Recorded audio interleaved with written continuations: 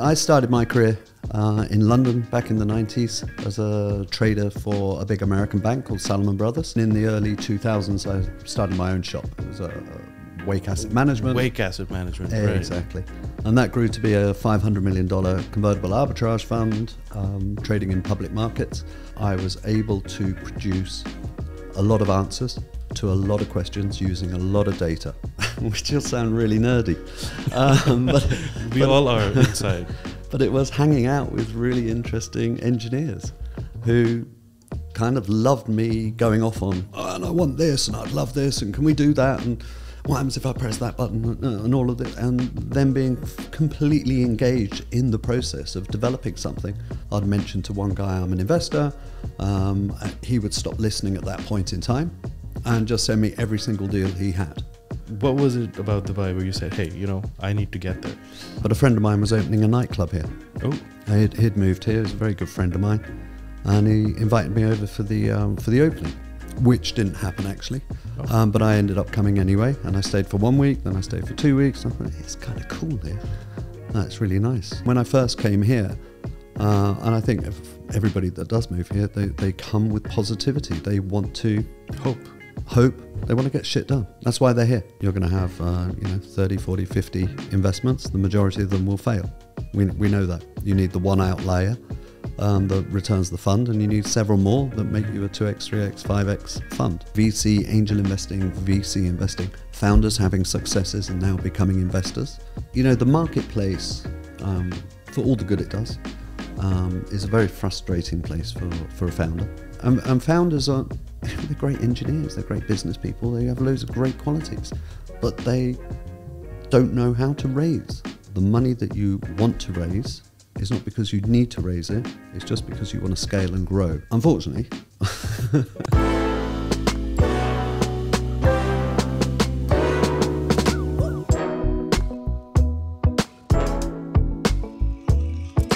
Hello and welcome everyone to another episode of Technology for a Change. I, your host Hady Shaikh, would like to welcome another amazing personality and would like to introduce Derek Watson. He happens to be the founder of N2 Technologies, a market network, an aggregator for startups and investors. He brings about 30 years of experience from the financial markets, and we'd love to, hear it from himself. Hey, Derek, how are you doing? Good. Thank you so much for the invite and being here today. Hey, you're welcome. Thank you so much for taking out the time. Pleasure. The audience would love to know, a lot about why or how. What's your story? How did you end up here? How do we get here? 30 years. Makes me sound incredibly old, eh? Wow. No, I heard you love climbing out of mountains and plains. Yeah, I still try and do that when it's possible. Young at heart. Young at heart, indeed, trying to keep that way. I started my career in London back in the 90s as a trader for a big American bank called Salomon Brothers. Okay. Trading proprietary capital, trading the Japanese products, so options, equity, convertible bonds, which fortuitously took me around the world. I worked out of Tokyo, worked out of Zurich, worked out of Frankfurt, and then back to London. And in the late 90s, a lot changed in the city from a risk perspective. Okay. And all the risk traders were kind of shown the door, and we all moved out. And that took me to Geneva in Switzerland, where I started my first hedge fund, and that was under the sponsorship of a South African company. Right. And then in the early 2000s, I started my own shop. It was Wake Asset Management. Wake Asset Management, right. Exactly. And that grew to be a $500 million convertible arbitrage fund, trading in public markets. But it was really over that period that I got very involved in technology and how to use technology and the benefits of using it for collecting data, to run algorithms, et cetera, and where my sort of investing in startups really began. Amazing. I mean, so I believe the success actually led to Wake 2.0? Yeah, indeed. So, over that period of time, it was a hedge fund, but essentially also a startup. And we had to find our unique proposition to raise capital from LPs to invest into the markets. Super competitive. environment. Finance is generally competitive, so being in a hedge fund environment was also super competitive. And there's a lot to deal with. So we built a lot of tech around data collection, and this is pre-cloud. So this was, a big room, loads of servers whirring away, getting that data in, cleaning that data, understanding how that works, then running risk management systems, valuation systems, and then, just because humans are lazy, and I'll put my hand up to that, writing algorithms that would do our trading automatically, and basically allow us to have time to do more interesting things. I mean, to do with work, but finding different opportunities. And after the crash, I sold that business to my partner, and I kept the private side of the business, so all the private investments, etc. And that's what led to Wake 2.0. I see. So, I mean, when was that tipping point where you said, hey, I want to be able to do something on my own now? Was it, making too much money for the companies you worked for? I mean, what was that? I think it was an interest thing, more than really nothing to do with money. It was purpose more than anything else. After 08, 09, there was a big change. I think that was a life change, a change in my grey matter for sure. I grew up through, in the UK, through the 80s, Margaret Thatcher, capitalism, eat all you can. So from that market, like your interest in tech, you said you always had an interest in tech, but I mean, what kind of tech? You said pre-cloud. I mean, it must have been like, you're talking about the servers, legacy systems. I mean, we had probably, some big giants back then too, but pre-cloud. But what was it in tech that really inspired you? Convenience. Really, really seeing how it made my life so much easier. There's two things. Obviously, being in finance, it's a lot about numbers. But the way I traded, what our trading philosophy was, it was a lot about probability and statistics. So that's really what attracted me. I was able to produce a lot of answers to a lot of questions using a lot of data, and find the outliers that I could invest in. And that was really what drove me to that. And I think the other side of it was, which will sound really nerdy, but we all are inside. But it was hanging out with really interesting engineers who kind of loved me going off on, and I want this, and I'd love this, and can we do that, and what happens if I press that button, and all of it, and them being completely engaged in the process of developing something that was actually solving a problem that I was living every day. And the interaction of the both kind of led me into, I want to find more of these guys solving more of these problems. And that's where I started investing through the fund vehicles and personally as well. All right. And after Wake 2.0, like N2, which is, your recent founded company, I'd love to hear a little bit more about how that goes. Well, that was kind of, N2 is kind of, how do I say it? Kind of the culmination of frustration, if you like. So, through those hedge fund years, I was sitting there as an investor, receiving deal flow and too much of it. Essentially, my inbox would be pinging. I'd mention to one guy I'm an investor. He would stop listening at that point in time and just send me every single deal he had. If you'd listened to the rest, I would have explained what my thesis is. Please, go ahead. No, at that point in time, marketplaces, software marketplaces in Europe essentially is where I was looking. But I received deal flow for, a farm in Uruguay, a boat in the Bahamas for sale, and I was going, why are you sending me this? And then I had Wake 2.0. I'm interested in tech. Like, exactly. You should know that. Well, yeah, but they don't want to listen because there's a fee attached. So they think, the minute you say I'm an investor, they think, well, I'll send him everything because maybe I'll get a fee out of this somehow. So that was one level of sort of frustration. The next level was when I started helping founders raise capital, and I realized that was the Wake 2.0 period. I was trading in a whole bunch of esoteric assets, but also started helping founders as a mentor on a board of a few companies. And that was really, really difficult. Going out, finding what founders are told to do and what they have to do and what they are currently trying to do. Find relevant investors. that actually have cash to invest in new opportunities. And that was an incredibly polluted marketplace and incredibly difficult. And I know, as a founder, and especially if I've invested in them, I want them to produce and build what they said they were going to do, and not take a second job, which is a full-time job of fundraising. Right. And a huge part of that is the discovery process. The go-to market is one part, but the discovery of investors that are relevant was the next part. And that's essentially what brought me to build N2, which is to make that first engagement relevant, because we know a professional investor has a thesis. Yeah. He has to have a thesis because he went out and raised money from LPs that said, I invest in MENA, I invest in Africa, London, wherever. Yeah, has had previous successes and failures. Precisely. And identified their niche. Yeah, that's exactly it. That's where his expertise lays, right? Yeah. So she knows these things, and that's what it's based on. Now, if we can find a founder and match him to those criteria, once they're introduced, the relevance of that conversation is at a much higher level.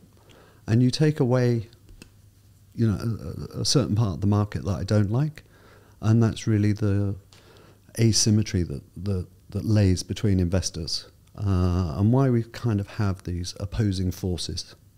We touched on earlier, these opposing magnets, where they both need each other, but they're the Latin marriage that you were talking about. Yeah, exactly, that Latino marriage. They both love each other and both want each other and need each other, but for some reason keep on arguing and pushing each other away.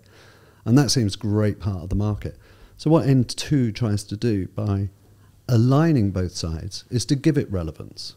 Right. So that conversation is going to start because you want to be in the same room talking about something that you're both interested in. I want to invest in fintech.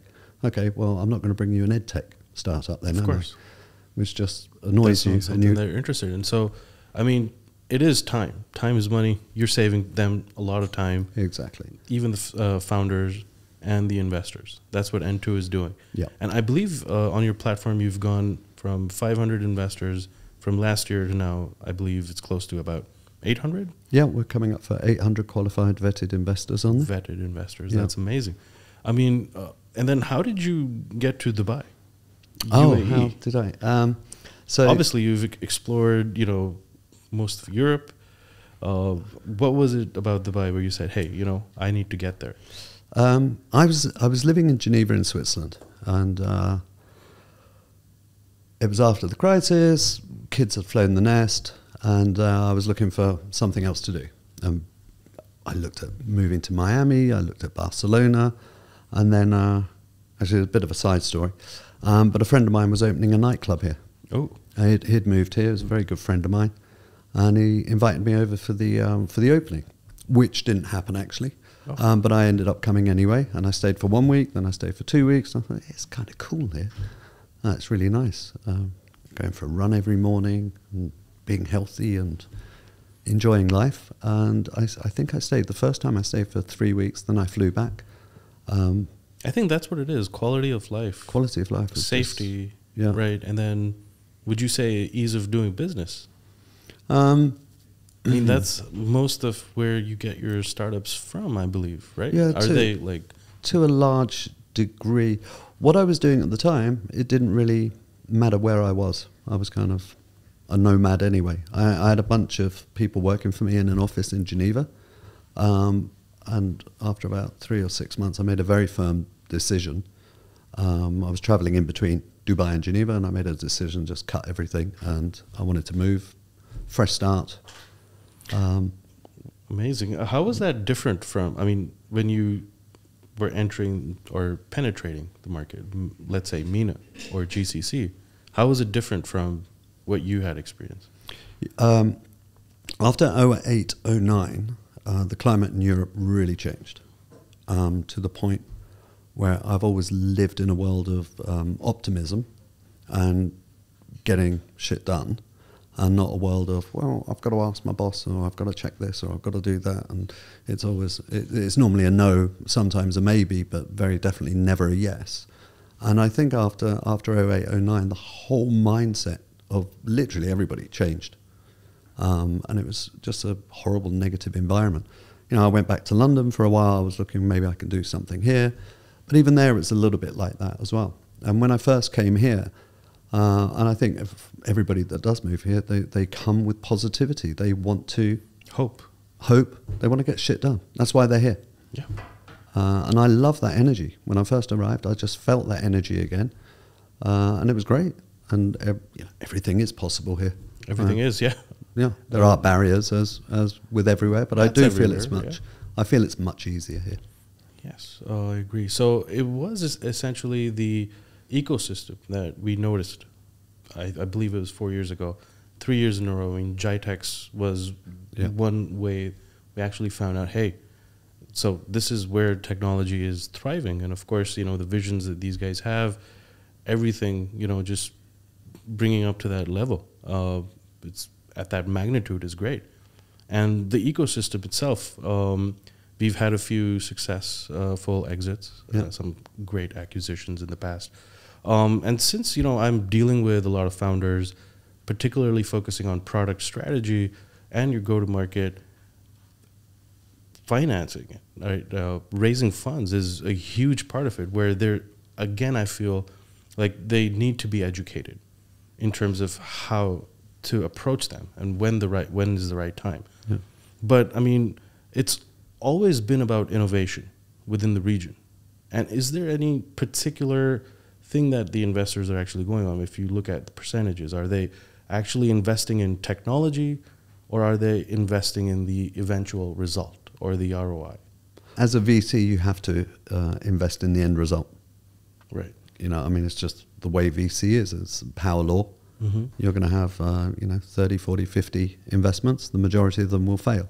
We know that. You need the one outlier that returns the fund, and you need several more that make you a 2x, 3x, 5x fund to attract more money. Of course. So they're not really focusing on, like, hey, AI or big data. Oh, no, for sure. Yeah, for sure. There's a great section to that. But, you know, we have to be incredibly careful about looking at... I've got to be careful what I say here about how we look at VCs as well, because there will be, and you know, we've just gone through that. You know, the old saying that, you know, when the sea goes out, we'll see who wasn't wearing swimming trunks. I think that's coming very true. There was a lot of investing going on based on FOMO and trend following, an awful lot of that, and there's an awful lot of people, or a lot of investors that are the true old school 10-year view. This is how the future looks, and this is the technology that will be part of that transformation. VC, angel investing, VC investing, founders having successes and now becoming investors, has that market's exploded. It's absolutely enormous.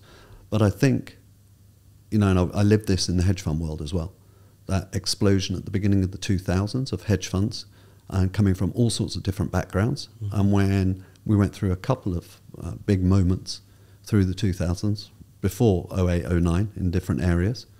And you saw a lot of people got carried out because they weren't experienced in what they were doing. Right. They were just riding the tide. And the tide riding the tide, absolutely. Yeah, it was constantly going up. And we've seen that again. We've seen the cheap money come into the market. We've seen huge valuations.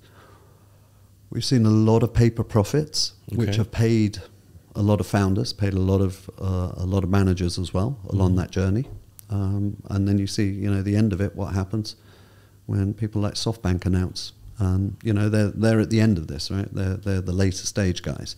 And you see what happens, and you see what happens with IPOs that have come out and where they're trading today, you know, trading at 50 multiples all the way down to trading at 5 multiples. So, yeah, the tide's gone out, and it's changed an awful lot. And I think that's going to change the way that old investors and new investors look at the market going forward and who they're going to invest in.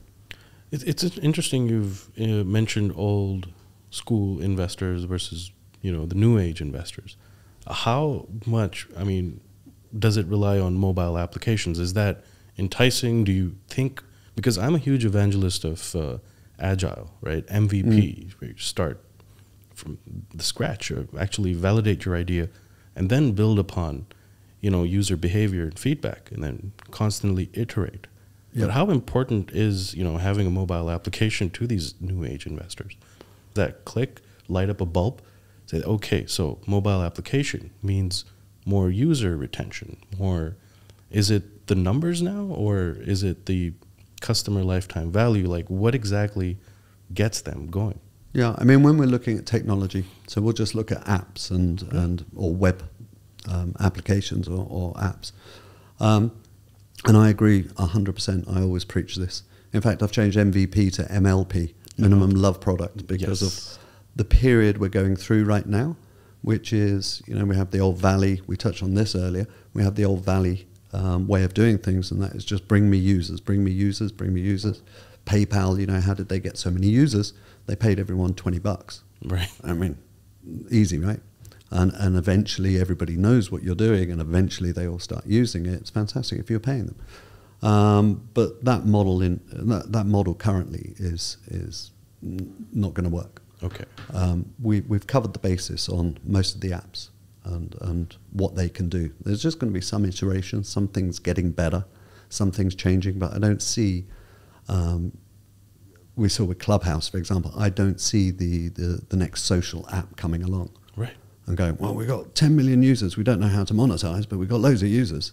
I don't think that's investable anymore. Okay. And I think Clubhouse is a great example, even with the likes of Gary Chen from Andreessen Horowitz behind it, the man who defined you have to be defensible and have a moat, backed the biggest company that had zero moat, and within a couple of weeks, everybody else, Twitter were doing it, and Skype even had something where you could do these online radio broadcasts.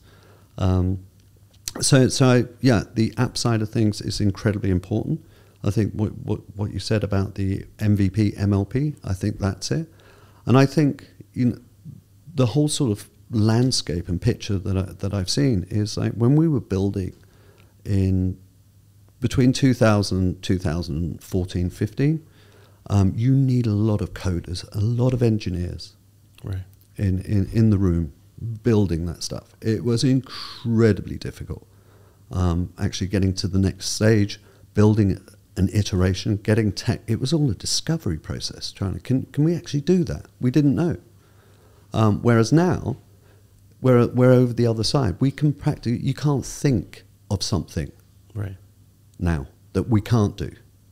I mean, it's real, Star Wars stuff, right? The stuff that we think of that we can't build with tech is science fiction.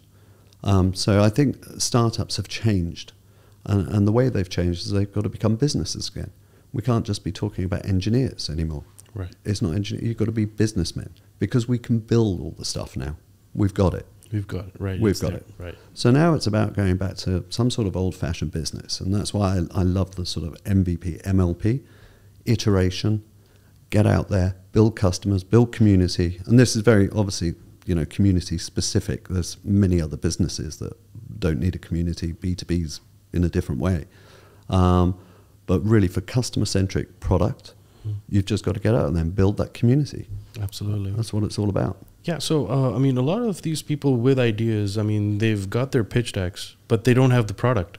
Like, a lot of people, if someone would come up to you and say, hey, I've got this great idea and I'm looking for an investor, but at the end of the day, it's not, the financial plan or the pitch deck or whatsoever, or the idea itself, no matter how innovative it is, you have to have some sort of MLP, MVP out there. Functioning. I believe so. Right. Yeah. And a lot of the founders kind of, that we talk to sometimes, although they're in that stage, that early stage where they're bootstrapping it and bringing it out there, they still feel like, hey, we need an investor. But what are they going to invest in? What, thin air? So that's where, I try to really tell them, hey, so there are ways that you could validate the idea, go to market and identify and see, or project at least, the next 3 to 4 years. Obviously, there's competitive analysis involved. There's a priority matrix that we often talk about. And that, I think, in terms of the roadmap that, the investors look for, is where they could actually, or what could they add to the roadmap? Yeah. Versions. One of the things that we've worked on in-house quite a lot for investors and things that we want to release and we're speaking about is that because we are past the sort of obstacles of building tech now, there's people like yourselves that can put great product together at a cost that's affordable. It becomes now about the founders, even more than it was before. The founders had to prove themselves previously that they were great engineers, and I think the investors would tell them, this is how you go to market, and we can support that journey. Right. Now it's turned around. And some of our discoveries have been that the most successful companies, not at the sort of VC 100x level, but sustainable companies that go out, build a business, make some money. Remember that? Right. Make some money along the journey, and build a good old-fashioned business that's solid, using technology, of course, but not being a blowout, a unicorn, or whatever you want to call them. Just building a great business. The leader of that business seems to, in my experience, and I've looked at this pretty deeply, he's a vertical expert. He's a domain expert. And that, for me, is what the game changer is. Okay. Between 10 years ago, having to be an engineer, I think today is the day of domain experts. They probably work for someone right now. With what's going on in the market, they probably don't have the, whatever the word is, guts to jump ship. But what you can do today is use someone, a venture builder, to go and build that MVP for you, to go and verify that business for you for very little. And you can sit in your job and do the two. Once you've validated, you leave your job and you start that business. And I think that is the model of today that can work. I see. Because that's great advice for everyone out there. Yeah, I mean, I just see, engineers trying to guess what people need is not where it's at. So, I mean, we could actually get back to the basics a little bit of venture building, as you mentioned. Like, how would someone be able to benefit from that? What exactly it is that they do? Some people are not aware of that. And that's what venture builders do. Yeah. I mean, you've got it at different levels. I speak to Are we talking like pre-stage, concept stage, idea stage? Like, I think that's literally what it is. It's ideation. I've identified, I work at XYZ Corporate. I've identified a problem. I need to speak with someone. Okay. I need to speak with someone to understand what those next steps are. I know with an abacus and a calculator, I can get this job done, but it's really inefficient. I know someone out there can build this. I know there are certain systems that we could fine-tune, or it's a bit like Stripe, but it's not. It's a bit like Uber, but it's not. But I've identified a problem that can, look like this, but for this industry. Maybe it's as simple as that. And that's where, venture builders can step in. But I think there's extra parts to layer onto venture building now. Okay. And that is the ability to not only provide that MVP and that tech, but also to provide that community and the outreach to that community. I think a huge part that's missing is the communication angle. Right. I think everyone that I see that's out there building successful product for a B2C, sometimes even for B2B, but B2C especially, they have community. They are messaging continuously. They are writing really good stuff so that the community can learn how this is game-changing, how this can be used, and all the benefits, user benefits to it. And I think that's where venture builders can really make a difference now, by adding those three components, being the engineers, being the marketers that are out there, but having that founder who's the domain expert sitting there, kind of as a CEO should, guiding the ship. Right. With people putting all that stuff together for them. And I think that's really where venture building sits. And I think even more, sorry to go on. No, I'm off on one.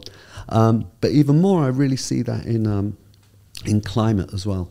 I think that's a fantastic area where we obviously, I mean, from my standpoint anyway, there's obviously something we need to deal with. If you notice, July was 40 degrees here. Yeah. It should be 50. That's, there is something going on with the climate. We can't deny it. It's pretty obvious. And I think climate tech and building that out is really where the messaging needs to be coming. I see. Because there's a lot of people out there building climate tech, but there's no marketing. It's just a polarized market at the moment, and I think that's where big changes can happen. I was going to come to that. Like at this stage, what are those? We have the fintechs. We saw a huge rise. I believe we have more than 350 plus fintech startups registered here in the UAE. What else is basically out there? Climate tech, you mentioned, is one. Yeah, climate tech is huge, but it's a little bit slow to take off in many ways, because it seems like all the investors have to be real believers, and there's this middle ground in venture. I don't know how to put it, but there's some greenwashing going on. Okay. And it's kind of like a lot of venture funds going, yeah, but I invested in XYZ and they now employ 20,000 people. It's like, but you didn't set out. That's a consequence. You didn't invest in them because they were going to. I mean, that's just good luck, isn't it? I mean, well done for investing, but what about the other 90 companies that employ zero because they all closed down? So, we've got to stop that somewhere. And I think the expertise needs to come from venture capitalists as well, who understand, what differences a young company can make by doing things properly today, even if that is a venture capitalist going into an e-commerce platform and saying, "Can you don't use that plastic, for example. Use this recyclable material to package. Just do it differently, do it better." And the reason, and it's super important as well, and it's not just because I want to save the planet, because we all should, but there's another point to this as well, and that is it's going to be incredibly difficult to sort out this mess in 5 years' time when you're out of hand. Yeah, and when you've grown as a business, right? When you've grown as a business, and now I was delivering 1 package a week, and now I'm delivering 1 million packages a week, and I've got to change that whole supply chain. I've got to sort all this shit out that I didn't listen or didn't implement at the beginning, because now, and you can see this happening in Europe already, I'm going to get taxed so heavily for my carbon output. Right. I won't have a business. And I put out this thing, get ESG ready, future proof now, or be future beep, and that's exactly what's going to happen. So, and I think that's the responsibility of venture capitalists to their LPs as well, is to take a responsible line now. Think of a more sustainable approach. Yeah. Without being an impact. You don't have to be an impact fund, is what I'm saying. You don't have to just be, I'm only investing in climate tech. But all of your investments as a generalist or someone that only invests in fintech, you should just be making sure that those startups are doing the right thing today as well. And it's to protect your LPs and your earnings going forward. Right. No, that's a great point. I mean, it's something definitely, all these businesses should consider, and especially while they're thinking of scaling. Yeah. I mean, if they were making about 100 orders per week and they go up to about 5,000, they have to consider how they're going to make that shift, which is great. I want to talk about a little bit more about fundraising. And, a lot of these founders are just simply, they're just out there going, knocking doors, calling, making videos, people just sometimes adding up reels on Instagram and TikTok about investment. Right? It does work for them, but I mean, I feel like sometimes trying to find out, as you mentioned, the marriage, it's how does a founder identify, or, I mean, I know that the VCs have their own vetting process, but founders, how could they do due diligence on their part on the investors that they want to work with? Yeah. What would you recommend, suggest? Give me a call. Okay. That's what I'd recommend first time. But obviously, I can't pick up the phone to everyone. But yeah, the marketplace, for all the good it does, is a very frustrating place for a founder. It's a very strange place because all the rule books and all the advice are written by just one side of the market. Mm-hmm. Obviously, all the investors write, this is how you should approach us. And for me, it's a marketplace that is completely upside down, and it's just ruled by the people that have hold the purse strings. They rule and dictate what should happen. The founders. No, the investors. Okay. They dictate the rules, right? Completely. So it's kind of, go to our website, check out what we do, qualify us to your startup, and then apply to us. And if you make a mistake, we'll get really frustrated. And we receive so many that we can only spend 30 seconds looking at it. And we'll just ghost you. And all of these horrible stories that you hear, which, they are evident. And I sympathize massively with VCs as well. Because I know what it's like to receive tons and tons of applications. Of complete shit that have got nothing to do with your experience, nothing to do with your thesis. But everyone thinks, it says VC after their company name, send it. Or, and founders are, they're great engineers, they're great business people, they have loads of great qualities, but they don't know how to raise. It's not something you're ever educated in. That's not something, you do an MBA in fundraising. It doesn't exist, So you're just taking one side of the story to get educated by a whole bunch of rules that are written by one side of the market to suit them. That's it, not to suit. And that's the bit that always confuses me and the bit, I will speak about and speak to VCs about. But why is it that you think a founder should sit there and qualify 1,000 VCs and then try and reach out to them or go to an event to try and meet them, or this warm handshake nonsense? Instead of actually focusing on the business. That's what they should be doing, right? Yeah. So there has to be a solution in the middle that works, that's way better. And that's what we're trying to build. And we're trying to build this, in a way that it's not just VC fit. It's also founder fit. Because the two of these things have to match. Not just one side. It's not just like, you're a fintech investor and I'm a fin. There's way more to it than that. But if we could just do it, instead of doing this catch-all system that VCs tend to do, I want to see everything that's fintech.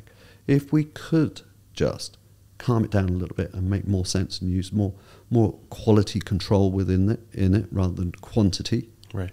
Then we'll get to a point where everybody can just be a bit calmer and spend a bit longer, and maybe trying to understand who the investor is in a better way rather than having to read about it all, every single point that they've written, what they've done previously.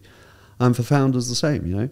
Maybe there's more about the actual founder and what I like as a person. Because at the end of the day, if we look at some of the trends that have gone through, there's like the sort of online trading app. There's 1,000 online trading apps. What makes the difference to me as an investor about who I'm going to? I mean, they're pretty much just replicating Robinhood as far as I can see. Okay. There's not a lot of difference, is there? The market size is the market size. The cost of your back end and whoever you use to settle your transactions is the cost of that. How many users can you get? What are you doing? But all that boils down to, the differential is what marketplace you're present in, size of market, and who you are as a founder and what that messaging is going to be. Exactly. Do I trust you can get more customers than him or her doing the exact same thing as you? That's all it boils down to. Because you will therefore be more successful because the business model is already proven. Right. It's validated. There are examples. Exactly. But then it comes down to the why, perhaps. It comes down to the why. Why are you pursuing this, or why are you so passionate about what you're doing? I mean, it's a huge part of it. And I think it comes down to, that founder and his personality or her personality. Which one? And that could be different for, if there's 10 investors and 10 founders, they could all get funded, but not necessarily by the one they speed date with. It could be the person at the end of the table likes the person at that end of the table, and that will just be a personality thing at the end of the day, who you actually bond with. Absolutely. So, I mean, every founder, when is that point where they should consider fundraising for someone who's bootstrapped it, launch the product? I mean, is there a certain time where you would basically recommend, hey, okay, this is where I need to get an investor? Is there any right answer to that?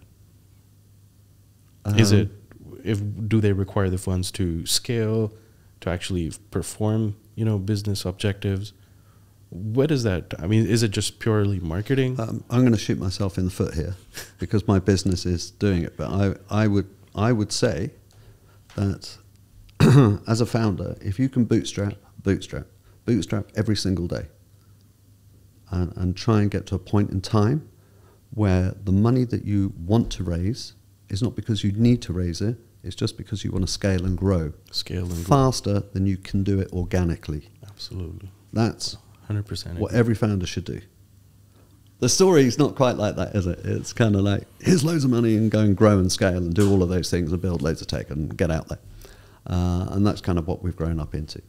And absolutely, you know, and let's say what we really want to do is open this up on a global basis to absolutely everyone. Personally, I'd like every single founder that's living a problem to be able to solve that problem. And if that person happens to have no money, didn't go to a great school, he's not going to have the immediate network around him, a family that can help fund that as well. So there has to be other avenues. So when we talk about, you know, as the question you just posed, when is the right point? But it's also who you are as a founder, right? I mean, I'd say the right point, just go and get money from your mum and dad and start your product. But maybe they don't have it. So that would be the right point for you to go and, you know, find angel investors, go to an incubator, try and speak to some mentors, try and find out how you're going to raise it because you have identified a problem that needs to be solved. Absolutely. But you just don't have the money to be able to do it, and everything costs money, unfortunately. So it is different for each and every founder. Mm-hmm. And if we want to kind of make that playing field more even, then everybody needs that opportunity as well. And it's amazing because over the last 6 months, I've been speaking to a lot of incubators, a lot of accelerators, and a lot of startups out of Africa. And it's nuts. It's absolutely nuts what they I don't know why it is, but they have to just have such a much higher level than anything I've seen. I've sat down on demo days, and you know we've launched our beta and we've got 25,000 users. Like, what? Are they paying? Yep. So I mean, the price point is different. That's all it is. Price point, emerging markets. Yeah, that's what it is. Okay, identifying a problem. I mean, obviously the solution that works in the US is not particularly going to work in Africa, so they have to innovate, come up with that. Yeah. You mentioned talking to a lot of the incubators, accelerators, VCs, and founders. I deal with founders on a daily basis, which is pretty much why I don't live a boring life. I mean, every day, you know, we have new ideas coming in, new challenges, something, you know, obviously, and it's all about passion and their why. Exploring that's always a great conversation. Have you identified, on a casual note, I mean, there must be so many different kinds of people and personalities. What kind of founder really, you know, intrigues you as a platform or investors in general? I know I'm not trying to stereotype a founder, but I mean, there's many different kinds, right? What kind would you say, personality-wise, have you seen being more successful at raising funds? What are those attributes? Yeah, it's interesting, isn't it? I come across so many. I come across the sort of pure storytellers. Okay, storytellers. Yeah, the real storytellers. I'm full of confidence. If they weren't a stand-up founder, chances are they'd be on stage somewhere. Okay. And I think that's a difficult one. We're always told we've got to be a great storyteller so we can stand up and do it. I think that's a double-edged sword sometimes, because if you're such a good storyteller, everyone does a lot more back work on you to make sure that you're just not blagging it. Mm-hmm. And you're just very good at storytelling, right? And there's nothing behind. Open the door and it's empty. So I think that's a double-edged sword, but it's obviously there has to be a certain level of confidence, a certain level of storytelling. My favourites are definitely people that have lived the problem. Okay. They're the ones I can relate to the most. They're the ones that you can... you talk about the solution, but the solution is just so verifiable by the problem that they've... And it's really great to brainstorm out the solution they're bringing. They see some very clear steps because they've lived it every single day of their life. And like then you mentioned, the domain experts. Yeah, and I really do. I feel those guys or those founders a lot more. But I've come across some really interesting ones. I've come across some really black ones as well. You know, they've got really dark stories. They failed a lot of times, Right. And they're actually, you know, quite dour characters and quite difficult to. But they are determined beyond determined. I mean, I have ultimate trust in those characters because they are quite dark and they are determined. Yeah, because I mean, most of the investors, they're investing on the founder, and how that's also a way that we work with people to see if they're a good fit. I mean, you know, like you mentioned, they want to just probably replicate a success story and saying, hey, we want to build this e-commerce platform, a multi-vendor e-commerce platform. Okay, so let's sit down for a bit. How are you going to take this to market? Like, tell us about yourself. We want to see if we're going to be working with you for like 6 to 8 months building your venture, then what is the outcome?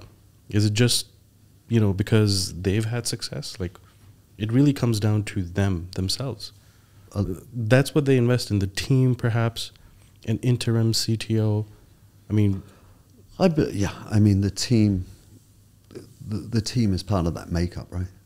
I mean, you really want to. You'd never want to invest in a team of 3 that all want to do the exact same thing. You know, that's just going to end up in complete chaos. You're going to get, you know, either a lot of marketing done, a lot of product built, but if they're all doing the same. So you really want to see that dynamic and how they work together.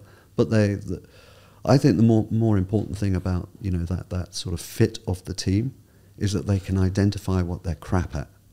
Okay. That's what I'm always looking for.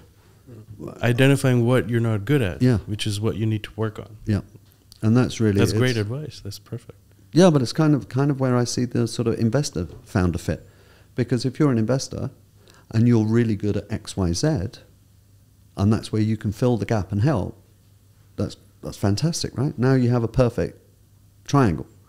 But if you're an investor and I'm really great at building tech and we've got loads of tech people, but you're talking to 2 engineers who are rubbish at marketing and sales, that's a really bad fit. Absolutely. And I think that's where, you know, as we spoke about before, you know, maybe this fits with that investor. They're all doing the same thing, but you don't know what the fit is until you identify what that conversation is going like, how that's coming together. So it gets very personal at that early stage. It really is about relationships. We can qualify at the level I do fintech because I'm an investor with an expertise in fintech. Right. We can identify, we can qualify, and we can get 10 founders that do fintech. That's where we need to start conversations. That's where we need to start them. And that's currently what doesn't happen. We can have go on a pitch day and you'll have a fintech investor sitting next to an edtech investor sitting next to a generalist, and then you'll have 20 different guys pitching. And they do all sorts of stuff. I want to be doing space tech. There's not a chance in hell that any of these investors understand it or are going to invest in space tech. Exactly. No, not being then horrible it's to not the them. right place. Then I mean, exactly. It's just it's just a mess. It's just like throwing random shit at a fan and hoping some of it sticks. So with tech, I mean, on a final note, I mean, I want to probably touch, base on what's next for the market in terms of the GCC. Do you think it's becoming oversaturated now with the mobile applications, or what's next for the market? Like, what's the next thing?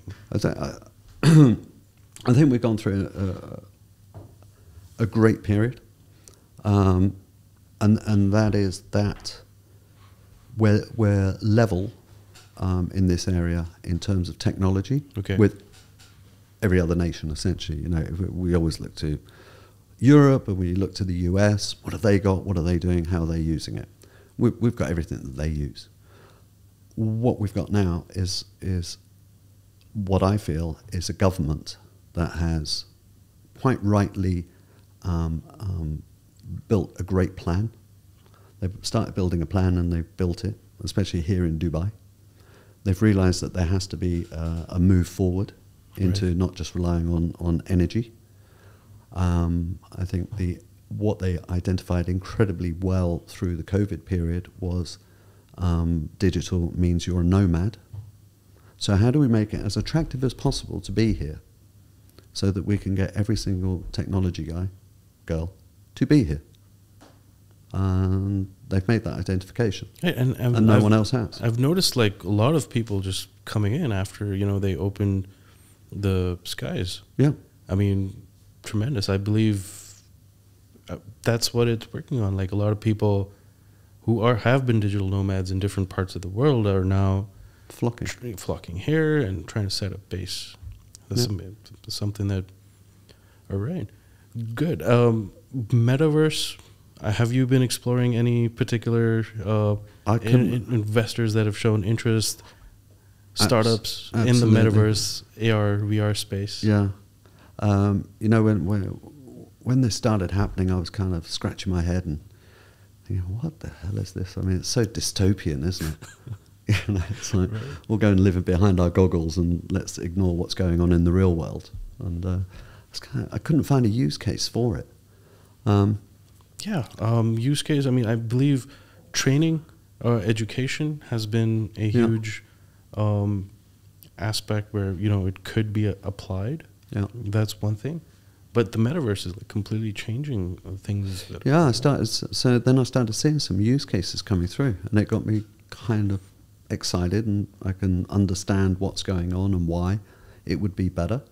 I think the limitation right now to it taking off is I don't think there's a whole bunch of us want to sit there with a huge pair of goggles on and actually dislocate 100% from the real world. Of course. I think we'd like the experience, but maybe the middle step is just an augmented reality experience where I can, you've got JP Morgan, Metaverse Bank. Yeah. I mean, maybe if I could sort of have that experience augmented in my glasses and I could go and do my banking while still having a conversation with you and have the two experiences rather than having to be locked into something. Mm-hmm. But it's about maybe having the option to be able to do that. Yeah. It would be nice to have that, but not completely just separate. Yeah, it's just a bit too separate. Mm-hmm. No, I'm not 100%. I've looked at it. It's sort of like this whole NFT craze, JPEGs. But at the end of the day, an NFT is quite simply, it's just a contract. It's just a digital. We had them before. They were just renamed NFTs. And we started talking about JPEGs, and now the whole population of the world just relates to an NFT being a bit of digital art. Well, it's not. It's a contract that gives you the ownership of anything. It's not about the art at the end of the day. Yeah, it's not. And I think, but it confused a lot of the market. And I think we just explored another topic for next time. Yeah, sure. I think that'd be great. With your experience from the financial markets, and we've seen the rise in crypto, NFTs, smart contracts. I would love to be able to talk specifically about that. Yeah. And hey, I think it's been great, a lovely conversation, a lot of insights for our audience and myself. We have to learn every day. This is why we're holding the podcast, this series. So on an ending note, is there certain advice that you'd like to give to the audience, the entrepreneurs? Even, I would say, it's not just the entrepreneurs, the founders. We've been working with MNCs and small and medium-sized enterprises as well. Innovation-wise, what would you like to just give out an advice to the audience on an ending note? Yeah, I really think it would be, as an early-stage investor, there's a lot of new investors come to the market. I think, really understand what power law is, understand how many companies do fail, and really understand what you're investing in. Stick to your domain expertise as well, where maybe as an angel you can add some value to those founders. I think that's really important. It's a super tough game to make money out of early stage. Early stage, it's really tough. And on the other side, actually back on that, don't necessarily always invest. We're thinking you've got to have a home run. I've got to have the next Uber. Right. There can be a lot of businesses that give you venture type returns that don't have to be the next Uber. You just have to get stable businesses. And on the other side, I think that's what we need to do with founders and business owners, is say you don't have to just grow at any cost.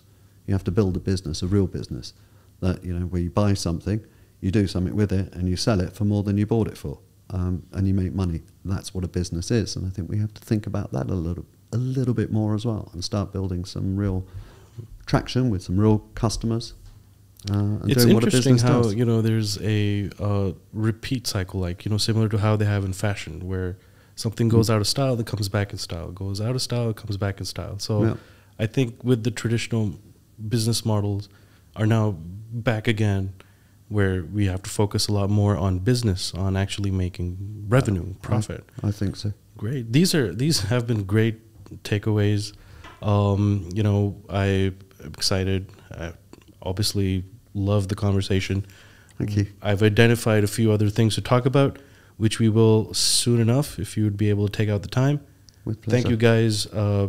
Thank you for watching. We will definitely be back and posting this up with the key takeaways. It's been really, it's been an honor to have you. Hey, Thank you thanks so much much, for your man.